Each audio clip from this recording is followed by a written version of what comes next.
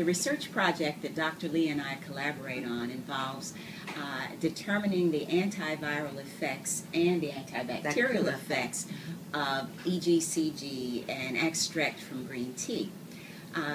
My part of this project involves looking at the effect that EGCG had on the infection of herpes simplex virus 1.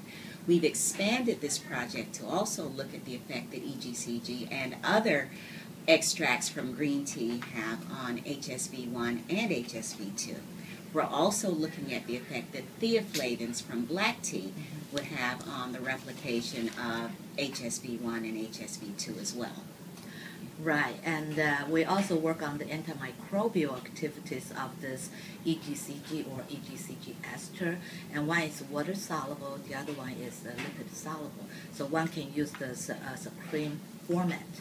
And I think there's a group of students, they work on both projects, yes. Right? And we have one paper with the EGCG ester and EGCG that has been published on the herpes.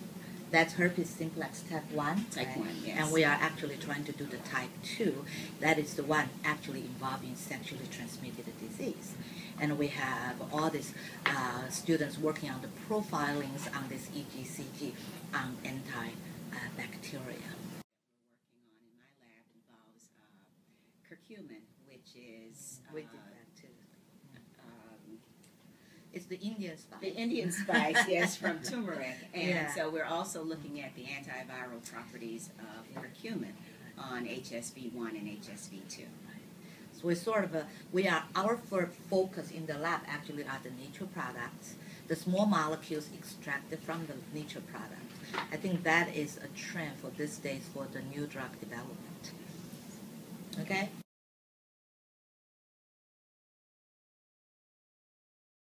Hi, my name is Dan Flores. I'm working with curcumin, an extract of turmeric, which is an Indian spice.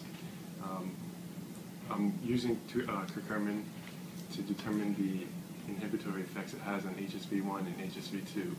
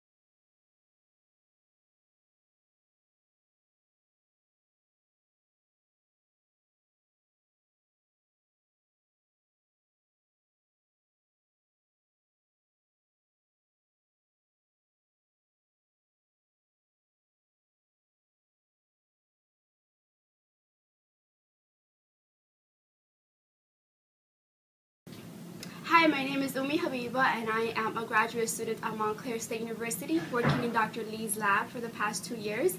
I am also a very proud Novartis Scholar for the Novartis Scholarship for 2011.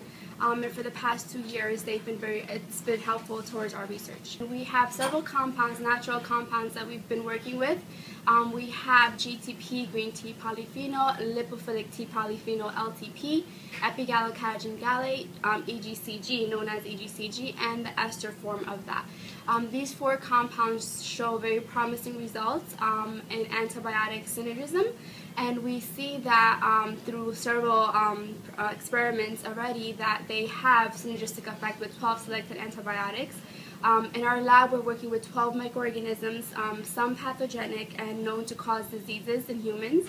And we've seen results in the inhibition of growth of these bacteria with these green tea polyphenols.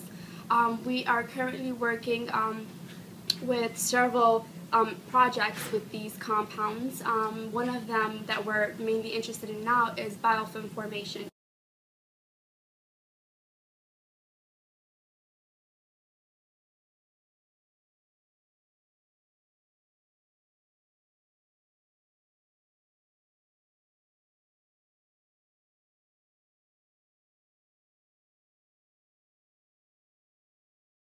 Hi, my name is Sandra here. I am a junior at Montclair State University. I'm a molecular bio major with a chem minor.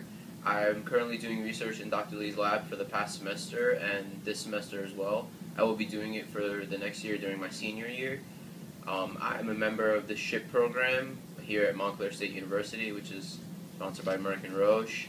I do research with Umi in the lab as well as Rima and Eric. We are working with EGCG, which is a non-toxic compound which is derived from green tea. We are right now using it to test its effects in aiding the inhibition of biofilm formation in the bacteria Pseudomonas aeruginosa. Afterwards, we will take our research to a molecular level by viewing the genes which are active in transcribing the biofilm, as well as using TEM for morphology studies of both aided and non-aided EGCG compounds on bacteria.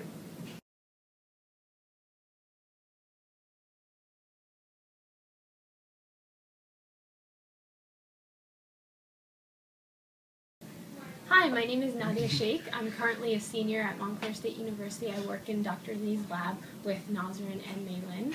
My research currently focuses on the inhibitory effects of these green tea polyphenols on endospore germination, specifically the outgrowth of the endospores into vegetative cells.